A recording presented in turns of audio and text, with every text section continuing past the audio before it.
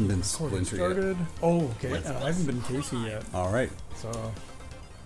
Let's bust some crime! Oh, man. He sounds like a bit of a surfer bro there. I don't remember him sounding like that in the show. The term douche. He sounded more like a psychopath in the cartoon. What do you think, Christine?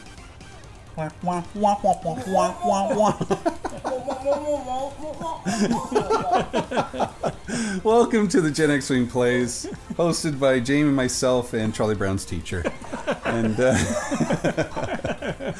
we're doing level 10? Level 10. Level 10. Ninja Turtles, Shredder's Revenge. All right, I'm going to get that name Dude, you're figured getting out. better at that. Getting better it's like at that, Ready to Believe. That's your Ready to Believe.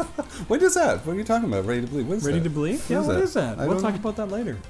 Why not now? You want to talk about it right now? Actually, while we're playing, let's talk about it. Yeah, Okay. because I gotta hit play here. So, while I mean, we're talking about it, the same as the 501st. If the Ghostbusters kind of costuming charity group didn't exist, this probably wouldn't be happening. yeah, But it is, so it does exist. So I am doing it. A movie accurate, or like of that level accuracy, Ghostbusters costume has always been kind of on my bucket list. right. It's a dream costume for me, and it's happening. I got my hands on a proton pack, the Neutrona wand, some other odds and ends. Still waiting on a bunch of pieces. It might. I mean, as of this recording, it's not. We're on the 15th of October, is it? So Yes. It might. There's a possibility that it might actually happen for Halloween, which was not. Oh, planned. that'd be a lovely surprise, eh? It would be really cool. If it doesn't happen, I'm not going to be too broken up about it. That's okay. Oh, 'Cause gotcha. that was never really the goal. Yeah. It's just things are arriving a lot quicker than I thought they would. But yeah, I've done a bunch of research on what components make up a Ghostbusters costume in the movies, and I've started kind of collecting pieces. There's unfortunately there's not a lot of making you can do.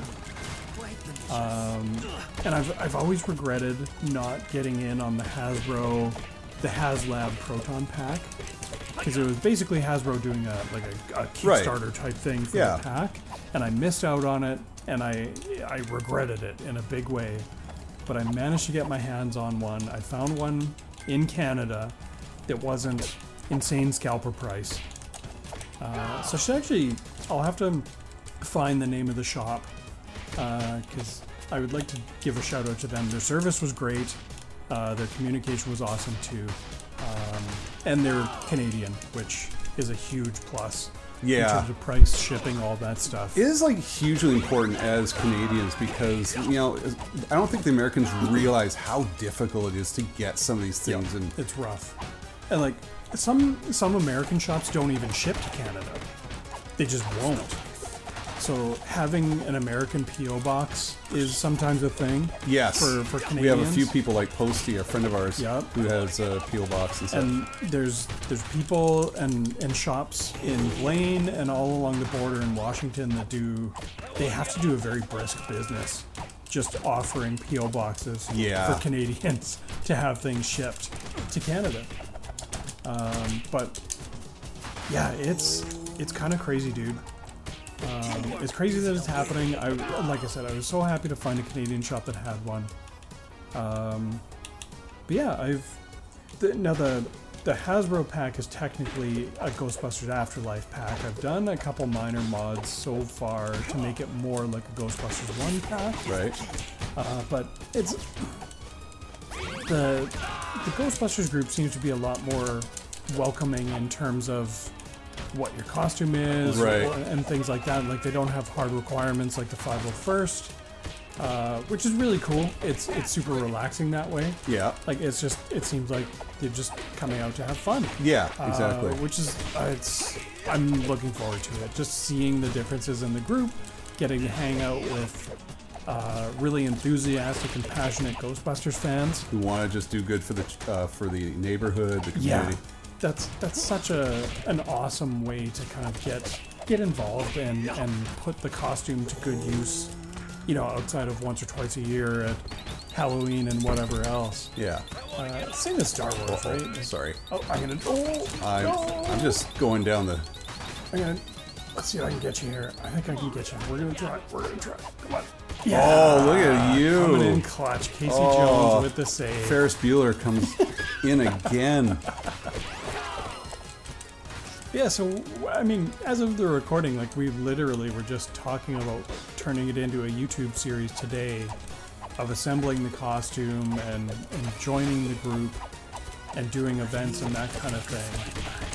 And I feel like we've landed on a name. Yes, I totally agree. Ready to Believe.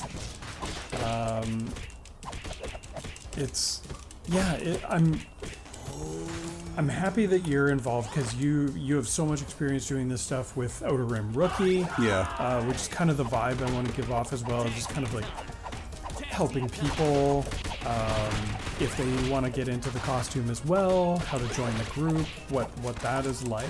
Yeah. I feel like your Outer Rim Rookie videos have helped so many people. Really? And I'm sure, like, we've heard from people directly. Oh yeah, I remember Scott talking, like, with a buddy of ours, Scott Brammer, who's always talking about, well, not always, I shouldn't say always. He told me how he's seen my show and he saw our interview with Terry years ago on trying to join. Oh my god, I suck at this game. I'm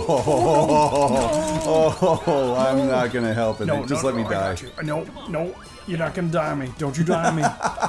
Oh my god.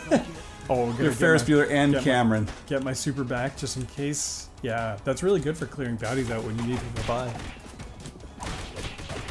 Oh, nice. Yeah, these big mousers are mean. Yeah, they are.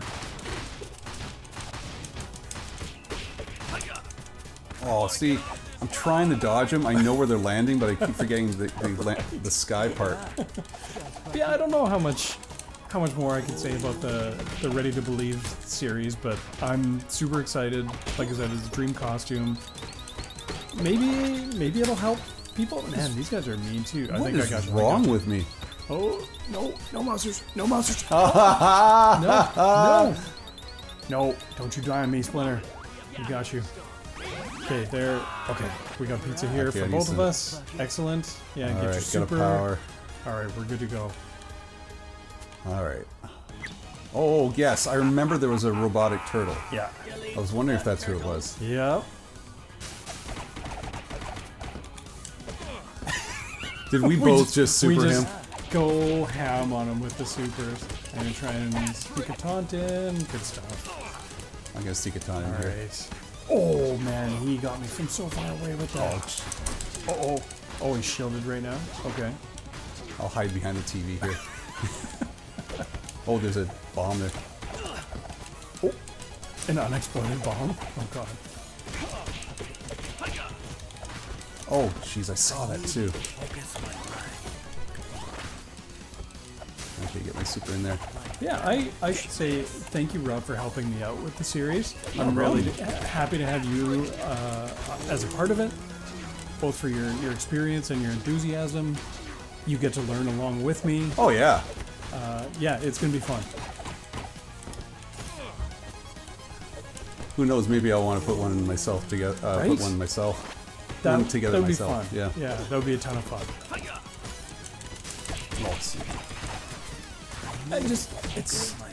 I'm really looking forward to the kind of the costume assembly process being a little more relaxed. Yeah. Than the 501st. Oh, it's very different, eh? Yeah. It's just like they're not measuring the screw to the shoulder piece or whatever. Shout out to Ryan.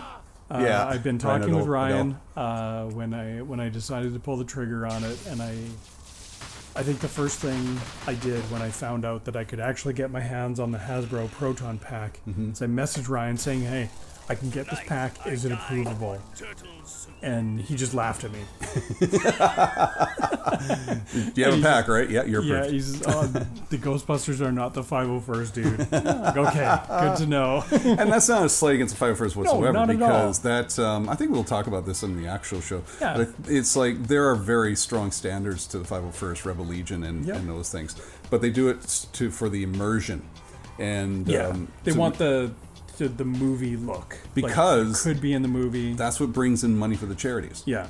It's like Nick the guy we did a whole video on this a month ago, Sorry. Oh, yeah. Between a month and a year ago. It was it's between those two. About staying in character. Staying in character. Yeah. And it really does. I mean, you worked for Disney. Yes. And it really does help. So the Ghostbusters are a lot more... the characters themselves in the movie are a lot more chill, a lot more down to earth. They're very blue collar in a lot of ways. And so they have their own unique style, and they're not, worried about the measurements of your pockets so much. I mean, you gotta look like a Ghostbuster, but yeah, they seem to be pretty welcoming in that respect. Yeah. Again, I don't have much exposure with them yet. That's definitely to come. Yes, but that's the process. That's the journey. Yeah, Ryan's been helpful. Yeah. So thank you, Ryan. And I'm really excited to join their ranks. All right. And I'm really excited to move to level 11 here. Yeah. 11, right? That's level 10 down. Done. Yeah, we're on 11. I'm not going to say we're in the home stretch yet. But you know what's something here? Like, we were focused so much on talking about Ghostbusters that I did worse. Not because of the Ghostbusters. I'm talking just the fact that I wasn't paying attention. I was so interested in the story. Honestly, though, you saved me 3 times. Like, you had Ferris, Cameron, and who's this Ferris's girlfriend? The girl? Crap. What was her name? Oh my God. I don't remember. Why can't I remember? I don't remember. Why? Hang on. Maybe it's the Ferrari I'm thinking of. Yeah, dude, I was thinking Ferrari. Who's Ferris Bueller's girlfriend?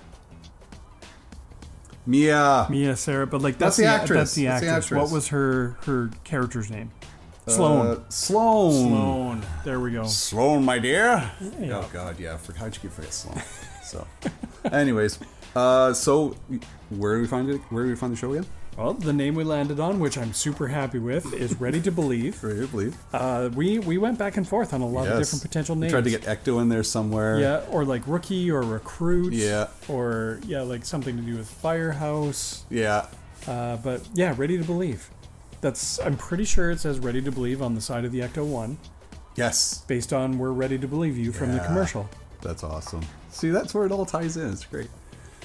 And she's still glowing. Yeah. Very proud. Where can we find you? Adam Rookie Show on the same channel, as well as the podcast, wherever you listen to and download podcasts, the Generation X-Wing podcast, movie reviews, TV reviews, Star Wars stuff. Lots of fun. And, Hawkins Cheesies coming soon. Hawkins Cheesies. Oh, yeah, we're getting Hawkins Cheesies pizza, by the way. Sweet. Yeah, there you go. See, she's in. I mean, We'll talk to you guys next time. Bye.